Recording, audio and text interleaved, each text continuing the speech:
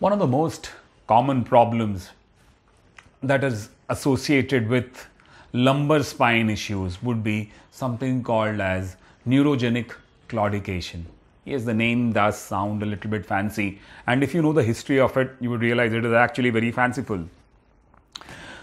The term claudication is derived from the word Claudius, which was a name given to one of the Roman emperors, and this man used to limp.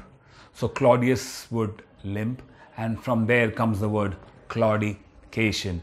So it essentially means limping. So what happens in these patients with severe lumbar canal stenosis is when they start walking, they're okay, but once they cover a little bit of distance, there is abnormal sensations in the leg. So there is something called as paresthesia, and soon it turns into pain, and then they have to actually start limping, and eventually they stop. So this thing is called claudication. This phenomenon is called claudication, and the distance that they cover is called claudication distance. Another interesting thing about claudication would be it is not just seen in a neurological condition, it is also seen in some vascular problems, something that we call as peripheral vascular disease. So in a patient with PVD, we see something called as intermittent claudication. So the symptoms are exactly the same. This patient is otherwise okay at rest. Once they start walking, there is development of pain in the leg, and they have to stop after that claudication distance is covered. And then again they regain some strength, and again they are able to continue with the motion. So that is what vascular claudication is all about, and it is caused by thinning out or obstruction in the blood supply to the lower limbs. So when this kind of a scenario arises where two different pathologies are involved, then it becomes very important that we are able to differentiate between the two.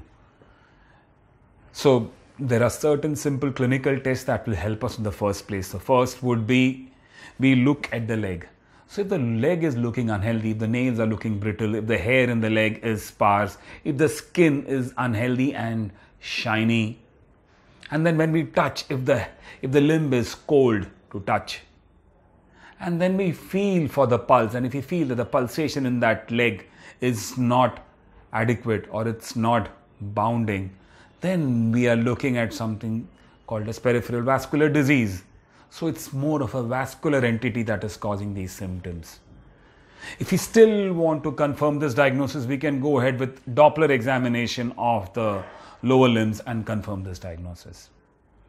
But if we feel the complaints are because of a neural pathology or because of the nerves getting compressed, then obviously we would order an MRI and look at the spine. And then what we would see? We would see significant compression of the roots supplying the lower limbs.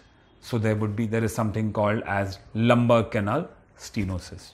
The peripheral vascular diseases goes to a vascular surgeon or a general surgeon, but when it comes to neurogenic claudications, it is us as neurosurgeons who have to deal with it.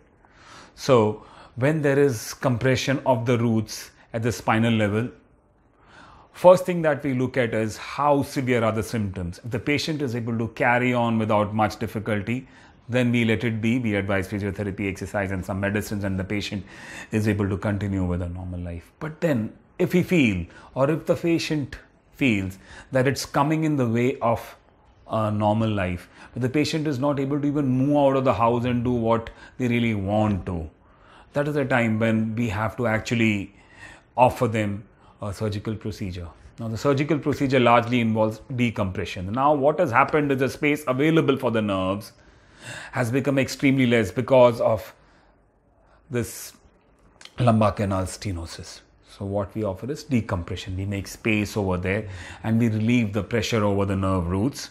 The nerves are again able to breathe better. The blood supply to the nerves also improve, and the symptoms gradually disappear after the decompression. So that's it about claudication, a symptom whose name is inspired by a Roman king, but whose treatment would involve a simple surgical procedure involving the decompression of the nerves. Thank you so much.